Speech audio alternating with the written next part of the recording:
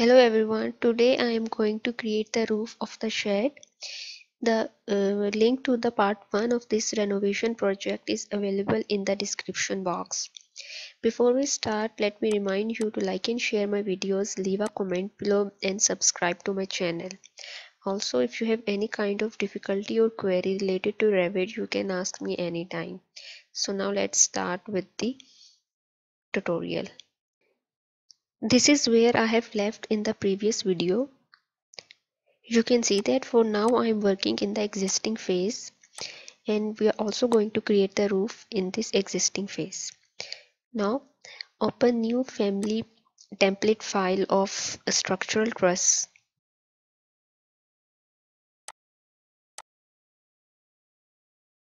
You can also alter the size of the dimensions of the truss in the project file, but I am going to change these dimensions in this template file. So the length is going to be 20 feet and the height has 8 feet. Now click on the top chord and draw the inclined two lines of this chord. Then select the bottom chord and draw a straight line at the bottom. And after that, draw the web as shown in the video.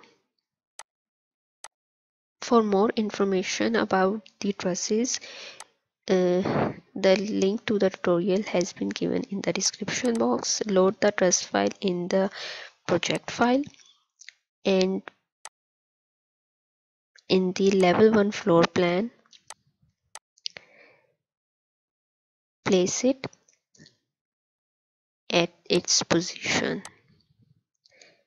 Enter the first point here at this one side of the wall and the other one at this opposite side, and the truss has been placed. Now select and alter its dimension in the elevation so that it is placed on the walls.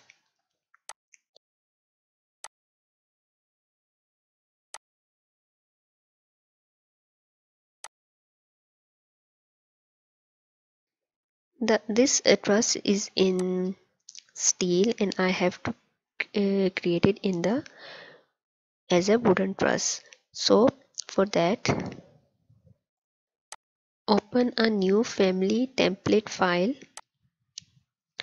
with the name structural framing, beams and braces, and then click on open.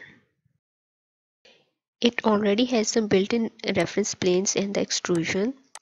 Double click on this extrusion and then add some parameters to it as shown, so that you can easily alter the length, the height, the width, length of these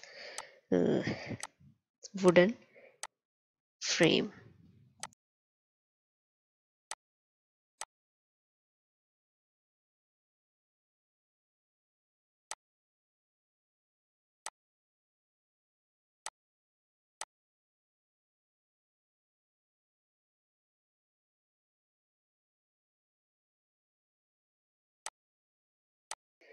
Once you have assigned the parameters, save it and load it into the project. There's one thing which I forgot, and that is I haven't given material to this wooden frame. So apply material to it.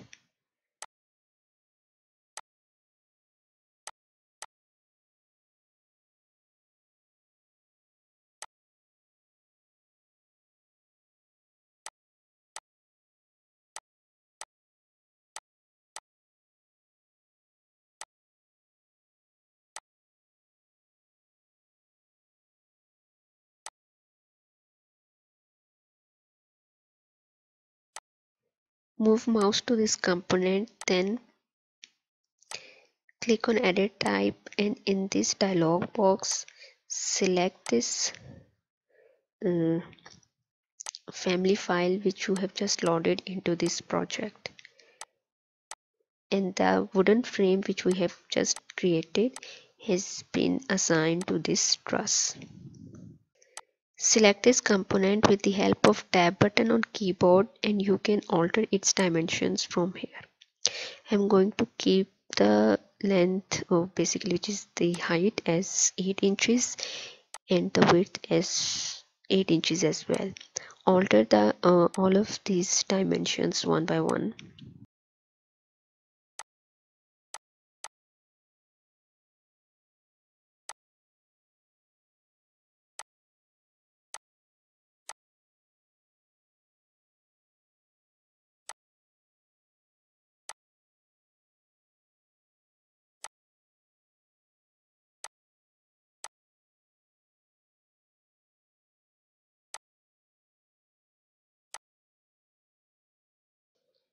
The truss is slightly above the walls, so change its dimension from here so that it is placed directly above the walls and it is attached to it. Then select and unpin this component and drag it so that it is joined with this component.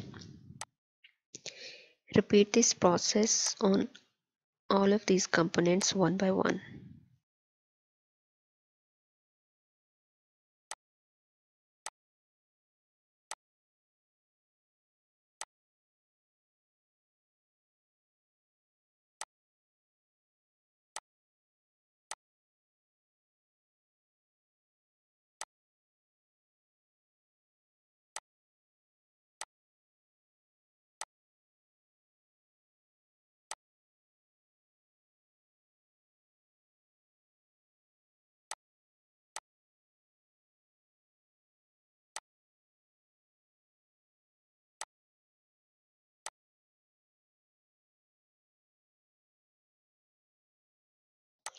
In the Modify tab, select Cop and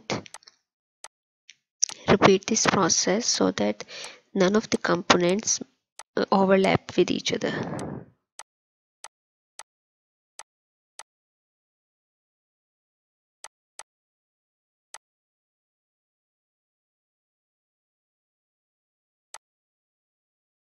After completing one truss,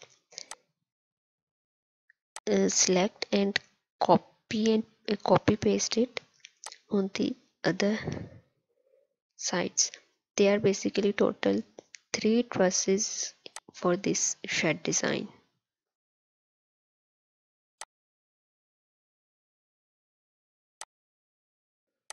Now go to Architecture tab, select Model in Place and select Structural Framing from this dialog box. Set the reference plane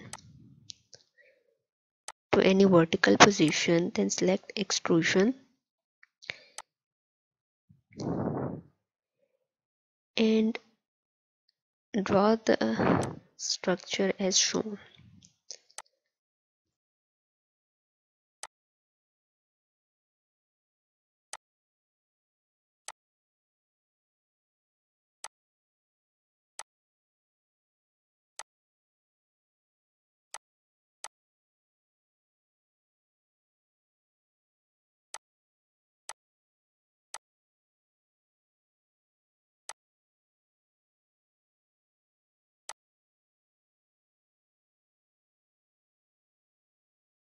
After extrusion, apply material to this component.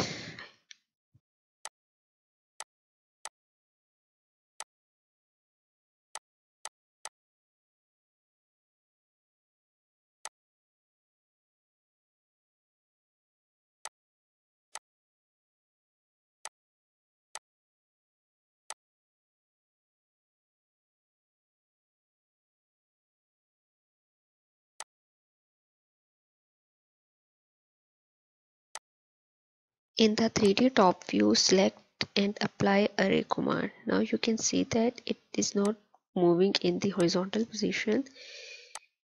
So what you need to do is select this component and then click on the move command and uncheck this constraint and select this disjoint box so that it is disjoint from its reference plane on which we have drawn this. Then select this array command, select last and place it on this side. Now there are basically 4 of these components within these 2 trusses, so type 4 in it, and now for these 4 components have been placed. Now select, copy and paste it on the other side as well.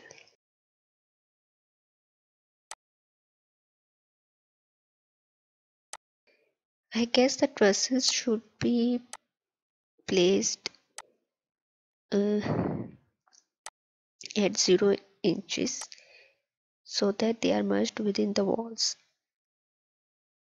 Now select this, double click on the wall to edit its profile so that the uh, wall and the truss do not merge with each other.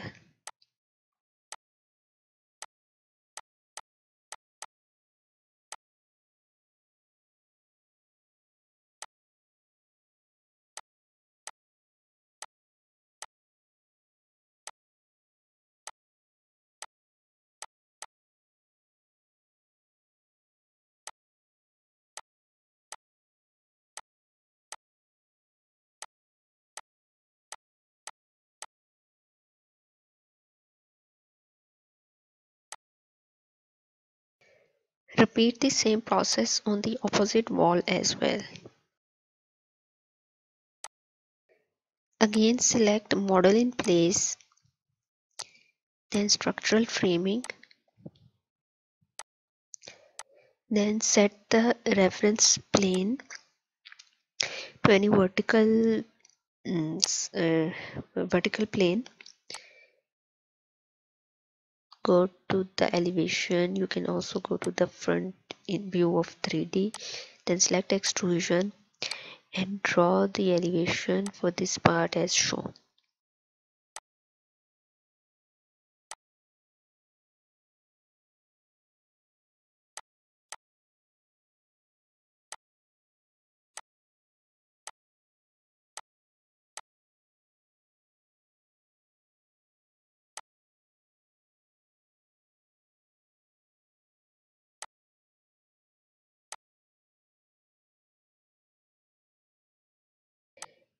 In the 3D top view, adjust the extrusion of this beam with the help of these arrows.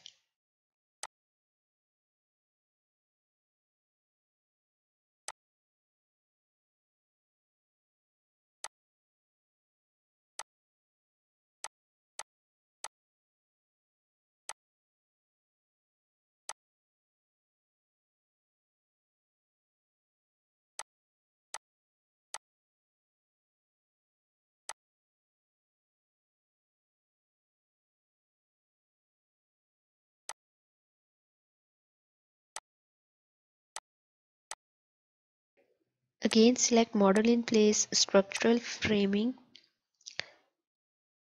click on extrusion, set the reference plane to any vertical plane,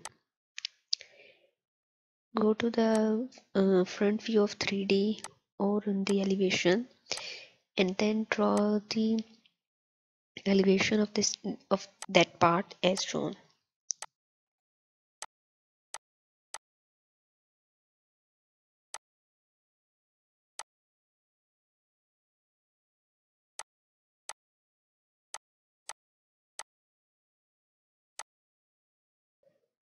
Apply material to it, then select this component and click on array command, select last and then place it on this point. Click on 5. Now we do not need this first and the last element, so delete it. Select these 3 components and mirror it so that it is placed on the other side. Now you can also add these beams with the help of beam command. I will upload a tutorial on that as well, but as they were only 3 of these beams for this building, so I haven't used that command. Adjust the extrusion for these components by dragging the arrow. Unfortunately, I haven't focused on it and it has been extruded on the opposite side.